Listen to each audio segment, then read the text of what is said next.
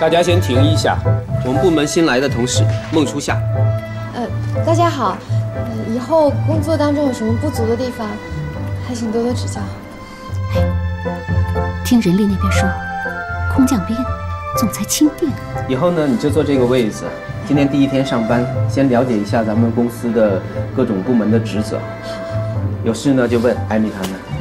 好，坐。欢迎欢迎。他凭什么？是啊。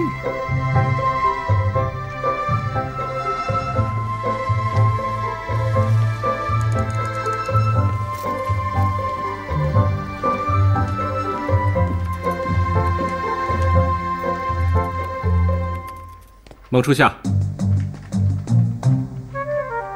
你出来一下。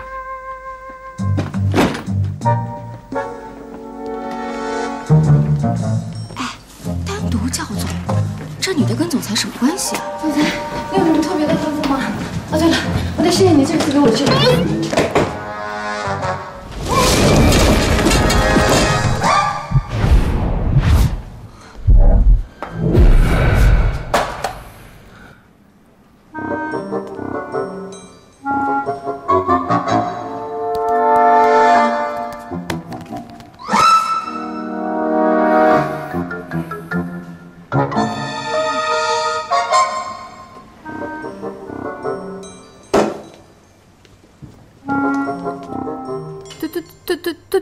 对不起，总裁。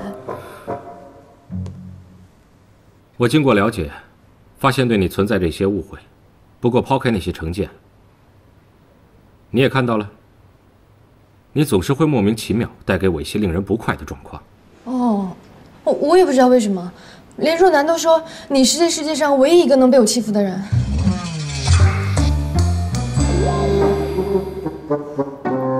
孟惊夏。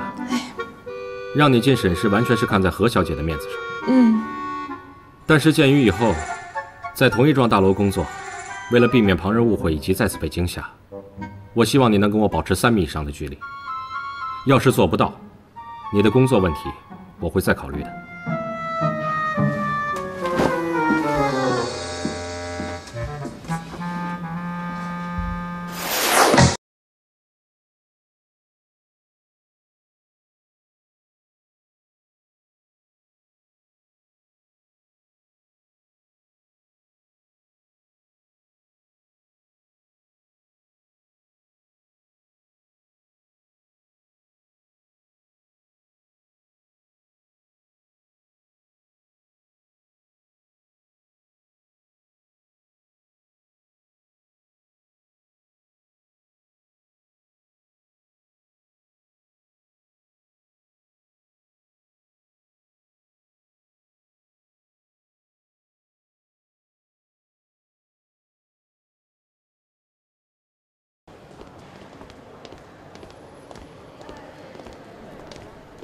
何小姐，你怎么来了？家父的朋友送了2张舞剧的票，你今天晚上没有工作吧？你是怎么知道我晚上的行程是空的？这是董事长安排的吧？你要是不愿意的话，那就算了。我跟你去。稍等一下。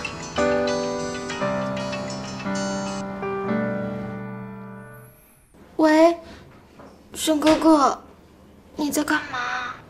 正要跟何小姐去看舞剧。怎么了？哦，那我不打搅你们了。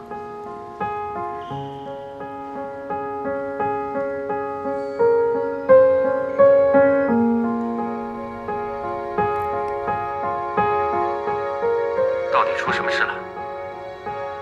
沈哥哥，我好难过。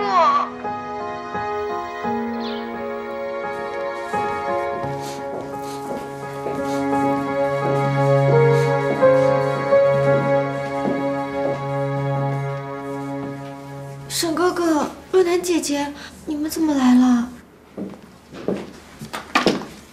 佳颖，到底发生什么事儿了？这电话里你也不说，我们只好过来看你。你们怎么还专门跑过来了？再不说我可要生气了。我说出来不好意思吗？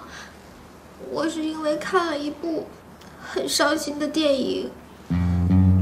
电影里的那个女孩子从小就没有父母，虽然我跟爸妈住在一起，可是家里只有我一个人。我想起来就觉得很伤心。你们不是在看舞剧吗？快去啊，我没事的。好吧，那你自己一会儿洗洗脸，吃点东西。这样吧，舞剧什么时候都可以看，不一定非得今天看。闪，咱们留下来打电话叫外卖，然后陪佳颖妹妹一起看一部喜剧电影，好不好？我无所谓。好棒哦，若楠姐姐你好可爱。不对，应该叫嫂子。谢谢嫂子。陈哥哥，嫂子人这么好，你是不是喜欢她呀？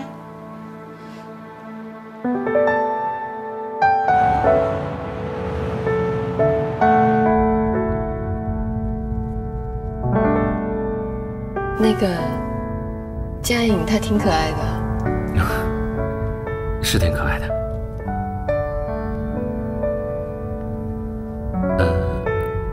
不如我们找个地方喝杯红酒。好啊。